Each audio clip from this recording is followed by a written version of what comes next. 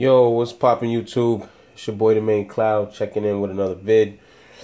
Just wanted to give you guys a quick overview of how I clean my Cloud Lotus.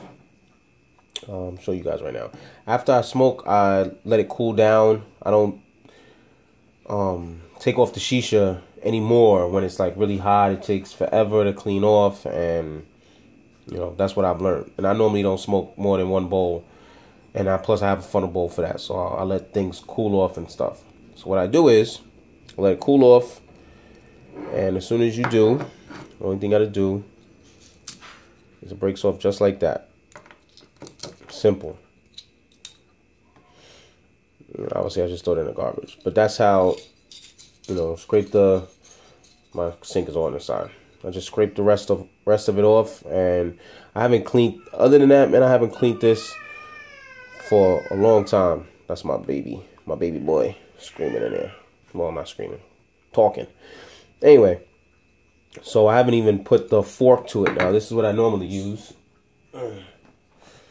Use a fork, and then I, you know, go around the edges, scrape this off, and you know, it gets really clean. But since I've been doing this, I really haven't had to go in on it like I normally do.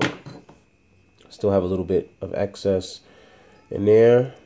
Scoop it out, and that's how I clean my Cloud Lotus. Alright guys, quick vid, short, simple, sweet. I'll catch you on the next review.